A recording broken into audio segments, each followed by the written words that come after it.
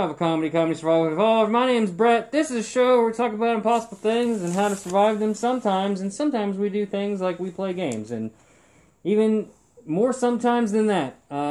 Last season we did a show where, an impromptu show where Mom read a comic book to you, the reader, dear listener, and it was so hilarious that I thought it would be fun to do that again, and much to my mom's chagrin, I've trapped her in a room in her own house with a comic book that I'm going to thrust into her arms, and she's going to go about reading it to you and describing the panels therein. I've picked something that I know my mom knows nothing about whatsoever. But first off, before we get to that, Mom, welcome to the show. Thank you for having me, son. Hi, Mom. I'm excited to be here as always. Yes, you haven't been here in a while. What have you been up to? Nothing, because of the virus. I've been up to nothing. Then I've been down to nothing. And then across the way to nothing. Just nothing. Okay, great. Mom's up to nothing. She's about to read us a story. And Mom, you can read, right? I can read, and I'm going to read for everyone because I know, if you're driving and you can't open a book, then I'm going to read you a story. If you're ready to fall asleep, you can listen to a story I'm going to tell you. Consider this a test, Mom. You want to do this for like a full show of you just narrating stories, like kind of like lowbrow LeVar Burton. Only instead of reading things that make you cry, you read things that make no sense. Well, no, I don't think I can talk that long. We'll see. We'll knock and my it out. attention span isn't that long, so. Well, Mom, you did sign a contract for the show, and if the show ends, you are obligated to provide me at least 2 more seasons worth of content. How about I read you a bedtime story? That's basically what this is. No, when you're falling asleep. That makes no like sense. when you were a little baby. But we're recording it? No. Oh, you just want to do yes. it? Okay, no. We're not doing that. Oh, man. Okay, the story that I have selected for you today, Mother, is called Lockjaw and the Pet Avengers, written by Chris Eliopoulos, artist Ig Guara, with Colleen Cover.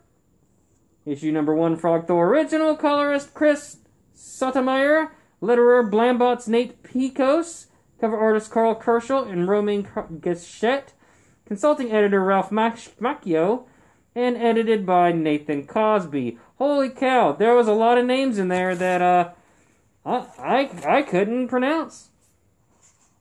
So Mom, here's the first page of Lockdown and the Pet Avengers. The show is now yours.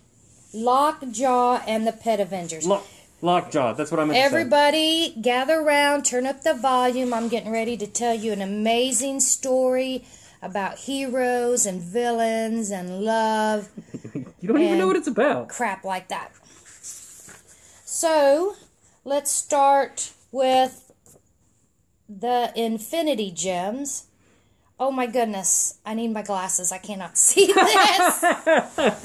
That's a pretty... Let me read you. Settle in to the dulcet tones of Mom rustling about as she attempts to find glasses so that she can see the page of the thing that she knew she was going to read, but she didn't know what it was exactly. So Mom? Everybody knows what the Infinity Gems are, and if you don't, you've been under a rock. That is where, what's his face? Thanos collect all these rocks from all these movies, and he put it in a little cute gold glove, and he said, I'm going to kill everyone. Well, half of everyone. Half of everyone, because the world needs to be populated with, and people need to be killed, and blah, blah, blah, blah, blah. So that's what the Infinity Gems is. So, I'm going to break it down for you. The Mind Gem boosts mental power and permits access to all thoughts. The Space Gem, existence in any location. The Reality Gem, where all dreams can be fulfilled. The Time Gem, where you can have control over then and now. And the Soul Gem, which allows the users to steal, manipulate, or alter souls, living or dead. And the Power Gem contains all energy that has or will exist. Hey, Bret, which gem would you want? Ooh, that's a good question. Probably... Oh, man, that's a tough one. Probably the Reality Gem. I would go reality because then I can just make reality whatever I want. The mind gem seems pretty cool. Boost mental power. I'm getting old. I'm forgetting things. Technically, the reality gem, I mean, what is reality if you can't change the minds and hearts of all those around you? Yeah, but it doesn't boost your mental power. Anyway. Why wouldn't it? If that was your reality you wanted to create. So we all know that all the gems are connected, son. Mm-hmm. And they kind of have like a beacon that kind of hones into each other. If you say so. So, the stones have been dispersed through space. They were once united and mounted on they call it a gauntlet, I call it a glove. And Thanos nearly destroyed the universe. And we can't let that happen again. And that's why I've come to you. So this is the Fantastic Four, and Elastic Man says, okay, Reed Richards. Reed Richards, Elastic Man. Nope. Reed Richards. That's amazing, Mom, because, hold on. Rubber Band Man. Nope. Elastic Man or whatever is a DC character, so that's funny that you say that, because he's basically like the DC version of Reed Richards. Okay. Well, he says, we must find the gems and keep them separate. Duh. And then Medusa says, but why? Why do you ask for our help? And he says, I'm certain that one of the gems is here. On the moon. Dun, dun, dun! Does it say that, or are you just adding stuff? No, it says on the moon. It says dun, dun, dun? Yes. Okay. Specifically here in the blue area of the moon, the only region with an atmosphere. And I need strong-minded individuals who can withstand the effects of the gems. Medusa says... Is this still Mr. Fantastic talking? Yes. Okay. Will you quit interrupting me? I'm sorry. Am I not describing this enough? Okay. Medusa says, my husband and I share your concern, and we're committed to aiding you. Who's Medusa? She's a girl with long hair and a very tight skin outfit and very hot looking. And Reed Richards says, I'm glad to... She's the queen of the Inhumans, and she can control her own hair. And she's queen of the Inhumans, and she can control her own hair, Bret. Yeah. So then Mr. Richard says, I'm glad to hear that. I can't imagine someone with weak willpower discovering one of the gems. They could corrupt and influence anybody. So we move on down to a cutscene, and we see a cute little puppy dog, and he says, woof! What kind? And he looks like he has a tuning fork stuck out of his forehead. But he looks like a cute little English bulldog, except he's really huge, really big. He's kind of tan in color, and he looks adorable, and he's walking around the people that's like on a walkway, and he's sniffing around, and then he goes down to a little park full of dirt, and he starts digging, and I bet you guys know what he finds, right? He finds a bone. He finds the Infinity Stone. Does he? Are you sure about that? Yep. Okay. And he digs it up, and he puts it in his mouth, and the Infinity Stone shoots a light of thunder into his right eyeball. Don't ask me why. I didn't draw this or write the story. Cut back to Hi, Dad. Medusa and Richards and her husband. Oh, her husband has a mask with the tuning fork on his head. So it must be his tuning fork dog. And Richard says, we should begin a search on the outlying areas. And Medusa interrupts and says, because that's rude, how will we know if we find the gem? And Richard says, there is no mistaking the power of the... And here comes the tuning fork cute dog, and he jumps on Richards and kisses him. And slobbers all over him. Whoa, Richard says. Mom, her husband is Black Bolt. He's the king of the Inhumans, but however, he cannot speak. If he speaks, his voice is capable of leveling an entire city. That's why he's mute. And that's why she speaks for him. Oh, I thought it was just a wife's job to talk over her husband all the time. Anyway. And yes, that's their dog. Oh, we find out the name of the dog. The dog's name is Lockjaw. So Medusa yells, Lockjaw, what has gone into you? Get down. My apologies, Reed. Reed says, not a problem, Medusa. Typical dog behavior. Woof, on, Lockjaw. Teleport away. Says Lockjaw. For some backstory that they did not establish here, Lockjaw is an inhuman dog, capable. Mom, Inhumans are like mutants in the Marvel universe. Oh, okay. But they're different. They're not mutants. They're like separate. They were turned that way because of the Terrigen mist. But anyway, Lockjaw has the power to teleport anywhere. Oh, okay. Well, I didn't know all that stuff. You're welcome. He's just a dog, and he's like all grumpy because his owner, mean old woman, told him to teleport somewhere, and all he wants to do is be around the people he loves. And so, we cut to Central Park, New York City, and a small creature is patrolling the undergrowth, keeping an ever vigil watch until Lockjaw, vroom, he teleports there, and he stands in front of this ever small creature who is ever vigilant about watching Central Park. And he shows up and he teleports right in front of this frog-looking dude. And the frog says, "Who goes there? And if thy attempt be harm my frog clan, prepare to taste mine hammer." Mom. Please, how big is that? The frog is dressed up like Thor. Mom, that's so cute. That's Throg. Oh, that's dumb. You should say to his voice like he's Kermit. And Throg says, "I will defend them to my dying." And of course, woof.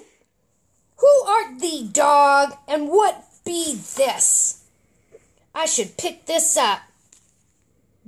I guess the dog dropped the Infinity Stone in front of him. And Throg, oh my God. Throg picks it up, and his eyes also turn glassy like the Infinity Stone possessed him. And he goes, "Argh." Mom, if I may, Throg is Simon Walterson, who was a college football star at Mississippi State University, who eventually was drafted into the professional ranks. However, a severe knee injury ended his football career. There's a phone! He found a new reason for life with charity work and blah, blah, blah. And eventually a witch turned him into a frog. And then blah, blah, blah. Asgardian and stuff. He became worthy. Now he's Throg. Okay, so that doesn't matter to me because he's a little talking frog and I don't know what kind of powers he could have. But he's talking to the dog, and the dog can't talk back to him. I don't even know why he's talking to him. But he says, what happened? And he talks in like old-timey will talk. "How does this happen? The gem enables mind reading? How does thee know I was safe to?" "Ah, you read my mind when you held it, of course." So apparently he can read, Lockjaw and Throg, the frog, can read each other's mind. And it looks like Throg is telling Lockjaw that he used to be a football player. Thank you, Bret. I could have told that story. Sorry. He got injured and he got married. They helped the homeless people. And he gave up on life and blah. I like your abridged version. And of he went to a fortune teller, and she told him something he knew not, that there had been another life in his wife's belly. Oh! Woohoo! Why, his heart shattered into a million pieces. The fortune teller demanded her payment. "I'm sorry, honey. I need my $500. I'm sorry your wife's pregnant with another man's child." God. And then she cursed him. For what reason, I have no idea. Oh, but his money had run out, so she cursed him and turned him into a frog. And then he learned a frog named Puddle Gulp. So he just hanged out at Central Park, and he couldn't talk to the other frogs because they were just regular frogs. And he used to fight rats, and you know how it is, the life of a frog in Central Park. And he's just hanging out. Well, suddenly, he's hanging out, and he finds this little hammer that looks like a baby little Thor hammer, and he picked it up, and he turned into Throg. So, there you go. Now he has Thor powers because he picked up the baby little Thor thing. So, all this time he's telling the dog this in his brain. They're ESP each other. They're not even basically talking, except the frog is, and the dog's just looking at him like he's a freaking weirdo. But then the frog says, and the dog says, well, let's go somewhere. And that scene cut. Hello, doing a podcast. It's these solicitors, man. They just don't ever quit. So, next scene is, of course, Xavier's School for the Gifted Youngsters. And, believe it or not, kids, there's a purple dinosaur in there. And a little purple dinosaur dragon. And he says, there's no other hero we need more than the mighty warrior. Excuse me. And he's talking to the little frog. And the frog says, my name's Mighty Lockheed. And I have fought for many battles alongside friends and comrades, is what the purple dinosaur dragon says. I fought for a lot of people. I have caused death and loneliness.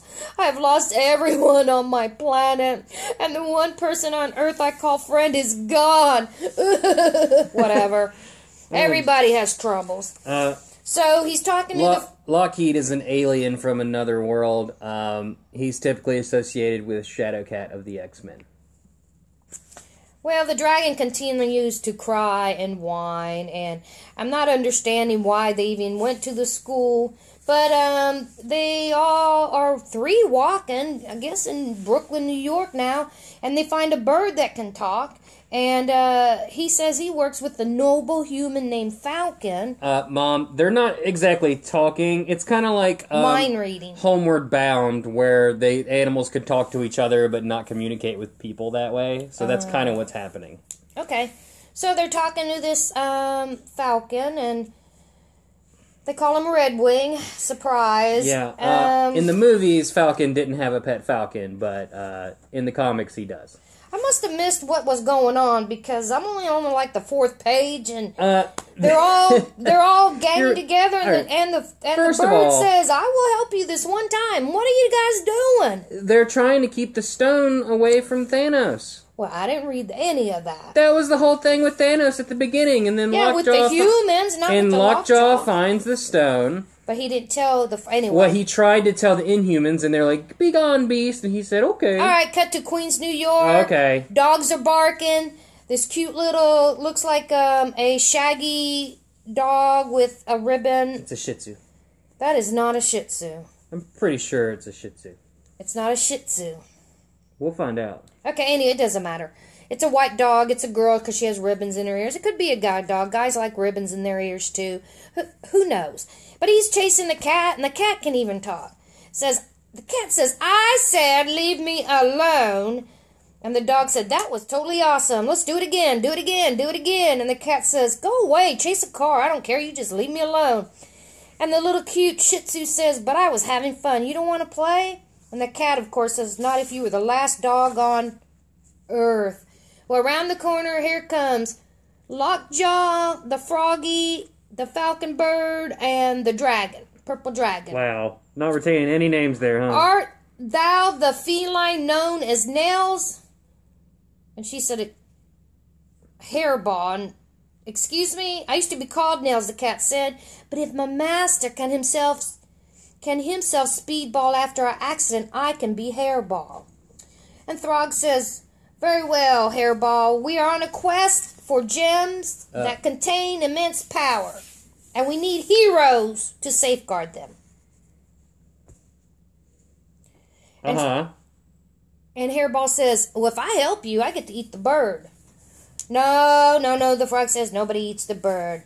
And the cute little... So, Hairball is Cannonball's pet cat, who, in the same, experiment or whatever that gave him his powers, the cat was also trapped in it, and that's why he has those little floaty orbs around him. And he can basically fly at high speeds and ricochet off things like a cannonball. Oh, that's cool. Yeah, he's really cool. But he doesn't get to eat the bird. So So the cat decides to go with them. And then the dog that was playing with her, that little cute little dog's name's Miss Lion, and she belonged to Spider-Man. And she just wanted... Actually, well, her master's nephew was Spider-Man. Right, so. There you go. And she thinks she's a hero. Aunt May. And she's so cute. And she wants to go along, and they're like... Wait for it. You don't have no powers, you don't have to go. And she said, oh, I want to go. And so they said, okay. So now you got... Also, I don't know if they're about to say it or not, but Miss Lion is actually a boy.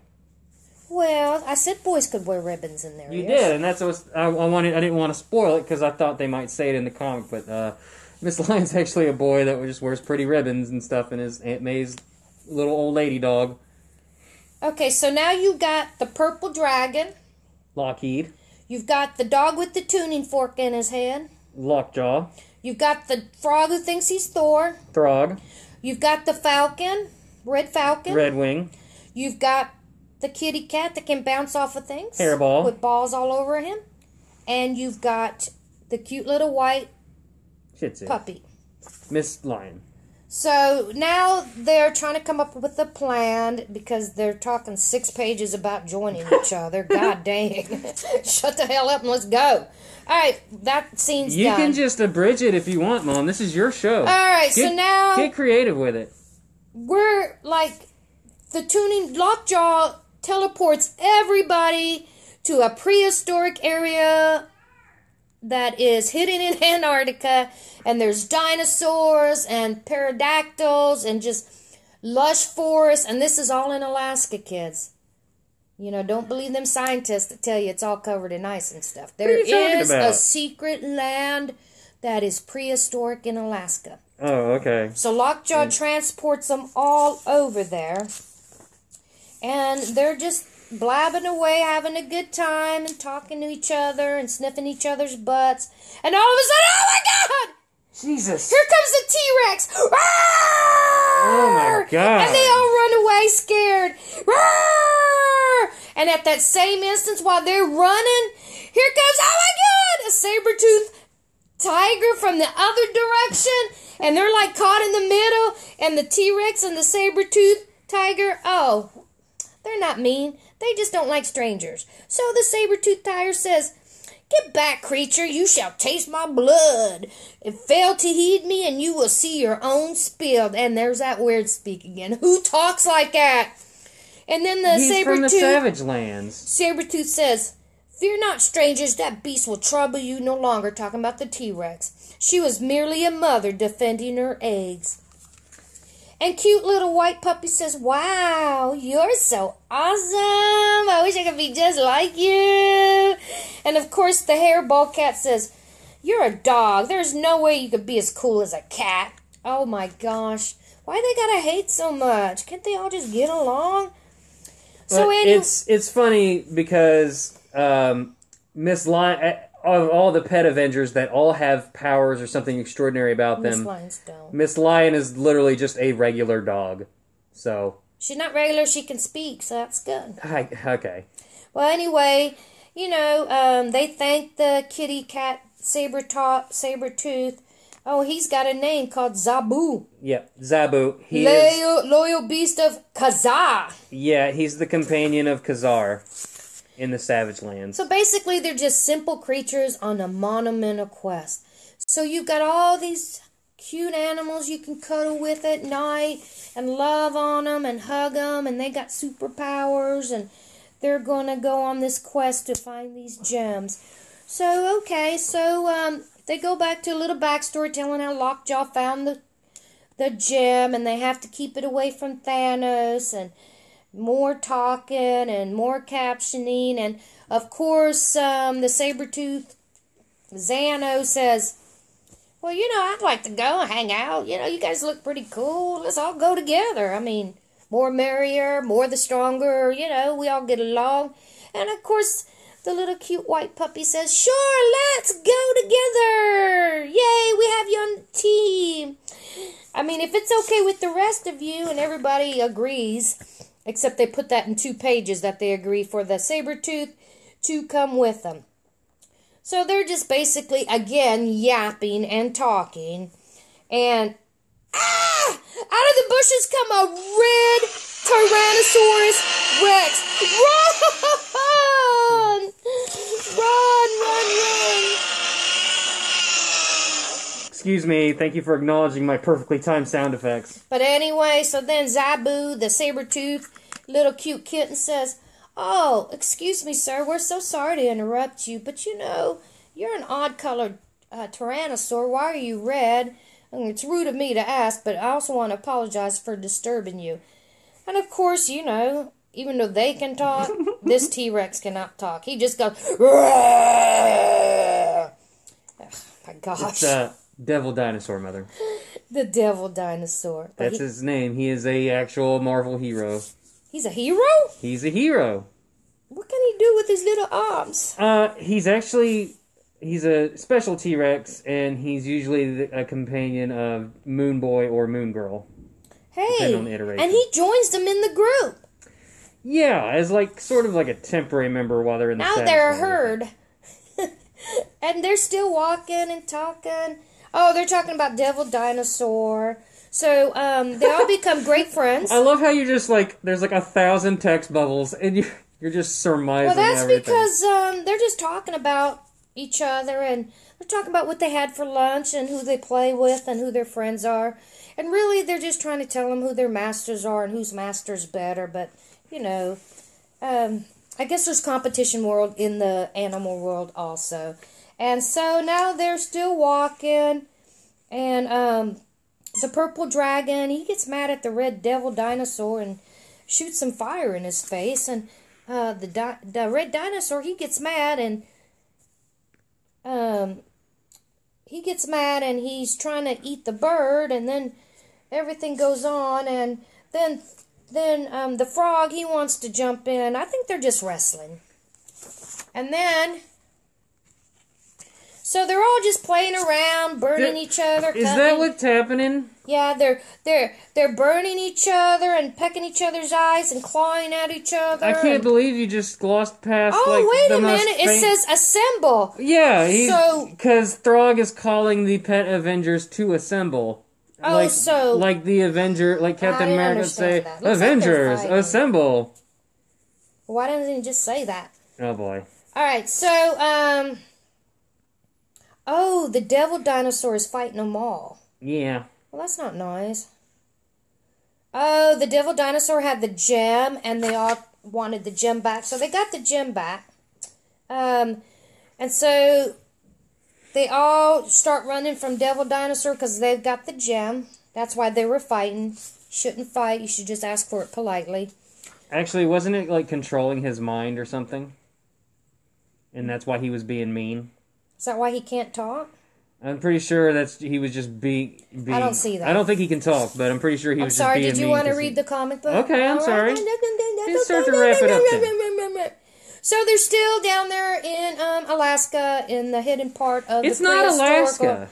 That's what it says right here. Okay, alright, go on. No. Back page, Alright, back page, don't worry, back it's story. Antarctica. Oh, Antarctica. That's a totally different place than Alaska. It's still cold. So they're still walking through there, and the devil dinosaur is following them everywhere. And they're taking it, and they're fighting. And so they all fly up in the air and then fall into the ocean, and they're in bubbles in the ocean. Oh my God, what is that? And that's a good place to leave it. No way, that's a big sea monster about to eat them all. Yeah. Did you want to keep going? Oh, no. So, poor devil dinosaur. He just wants to be friends with people. He's fine. He's got friends. Don't worry about it. Just wants to eat them. So, Mom, what did